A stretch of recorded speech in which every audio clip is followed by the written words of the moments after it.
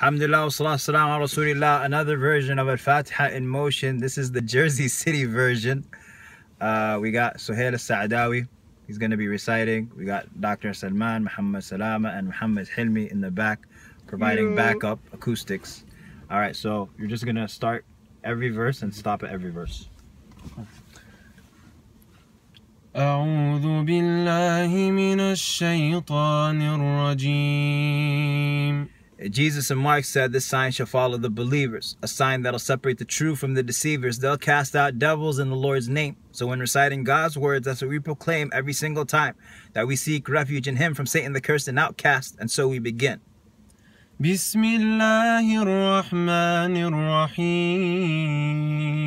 In the name of Allah, Ar-Rahman, Ar-Rahim, Allah pronounced A-double-L, exhale with love, Allah, the creator of the earth and the heavens, the one deserving of our love, obedience, and reverence, who's Ar-Rahman. He's the one who in His mercy is extreme, and so His mercy extends to all places, things, and beings. Take the most wicked individual you can imagine in the land, and he's still drowning in the mercy of Ar-Rahman. Ar-Rahim is the one whose mercy goes on and on and on and on and on and on.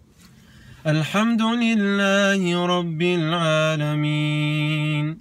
Alhamd is beautiful praise with all of its values, levels, all of its ways, not because of any favors bestowed or anything that's owed, but because He is who He is.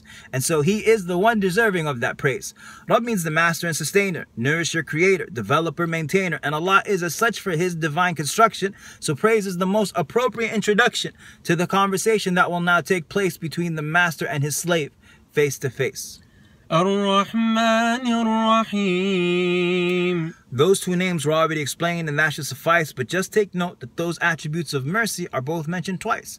How the people think the Lord we worship is oppressive, I don't know, when every day He bestows on us grace, and we don't deserve it though. Maliki Yawmiddin.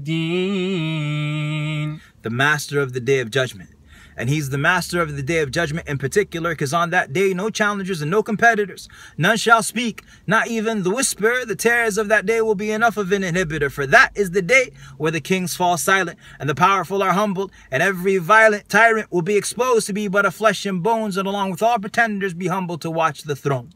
إياك نعبد وإياك نستعين. You alone do we worship, you alone we seek for aid, and worship is everything that Allah allows for His slaves, not just the rituals like fasting and charity and prayer, but the habitual, your daily routine down to the very care that you show to your loved ones or perfecting your work at your job. If your heart is watching Him, can all be part of your worship of God, but the only one deserving of perfect adoration and love with fear and submission is the Almighty above. And when no one is there, He'll be there for you. Call upon Him, He'll take care of you. اهدنا الصراط المستقيم. Guide us to the straight path, meaning guide us to it, and guide us while we're on it, so we never lose it. The straight path is one, crooked paths are many, light is one, and darkness plenty. Righteousness is to recognize that this is your most oft-repeated request. For the scholar and his page, the ignorant and the sage, and everyone in between is constantly in need of guidance till their dying breath.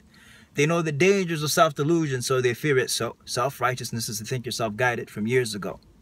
صراط الذين أنعمت عليهم غير المغضوب عليهم ولا